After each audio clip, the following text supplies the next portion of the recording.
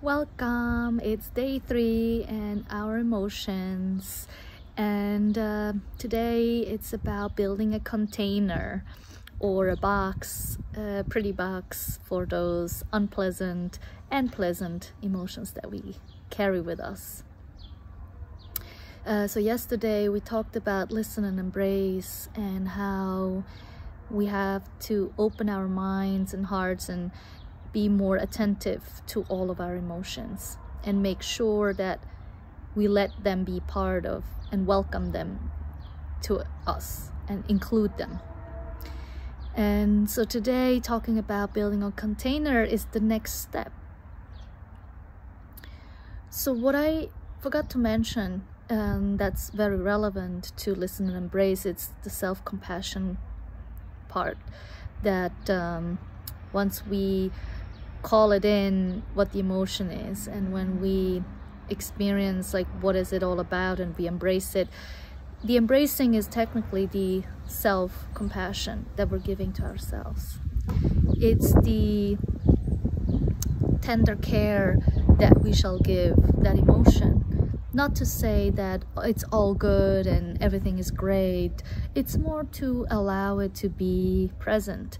So by letting ourselves know that whatever we're going through is not easy, for instance, you can hold your hand on your heart.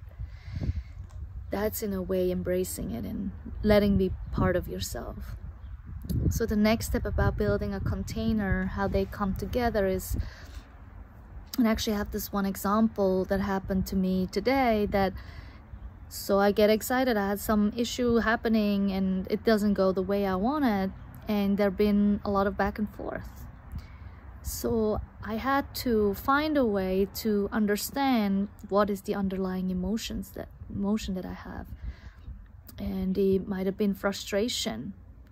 I think it was kind of not accepting.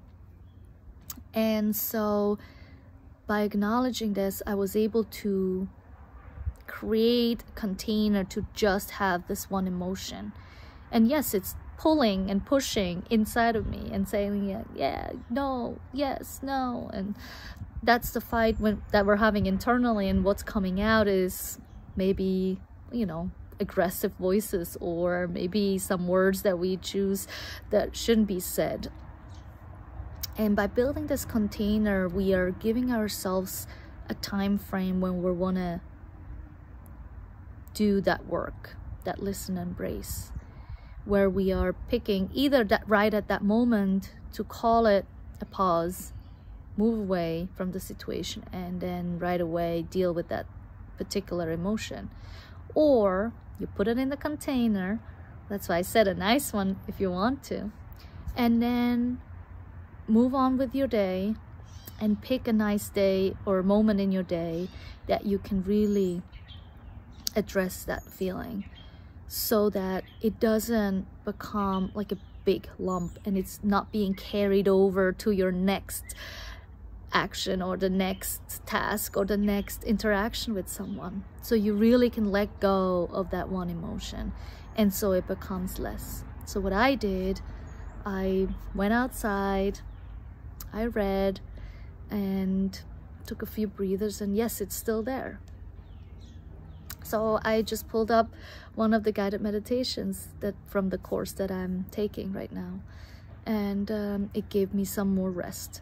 Not necessarily that this problem is resolved, but for me, it's not taking over my body and my mind and sets the day for that. So now I'm fresh, set, I'm ready to take the day and move on.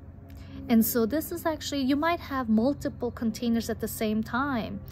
Maybe that one situation has caused you to feel many different emotions, maybe even accomplishment and frustration at the same time. So it's kind of like giving time for each emotion at its own time, so they're not becoming one big lump of that was not good, but more of like, okay, what was it really? What is this one emotion relate to my other stories that I have?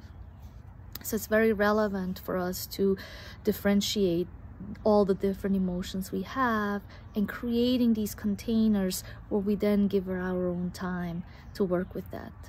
So this is just a little bit of input on how to deal with emotions, and I'm just talking here for a couple minutes, so you're not going to be enlightened and yay, I got it, and super.